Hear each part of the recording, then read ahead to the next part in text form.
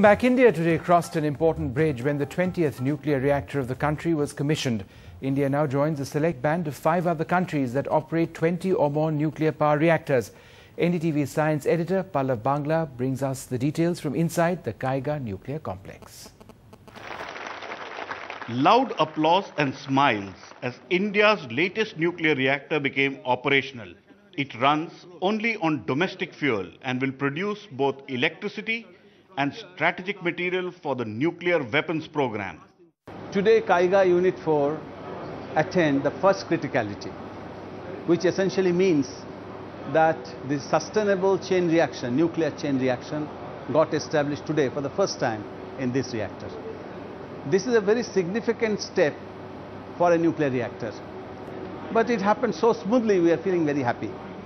India is now one of the only 6 nations that have 20 or more operational nuclear reactors.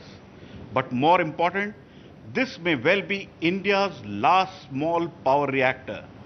From now on, India will make this 220 megawatt model only for export. For domestic use, India will now build only larger reactors. By 2032, India's nuclear capacity is expected to go up over 63,000 megawatts. A red letter day for India's nuclear program. India now joins the big boys club in nuclear.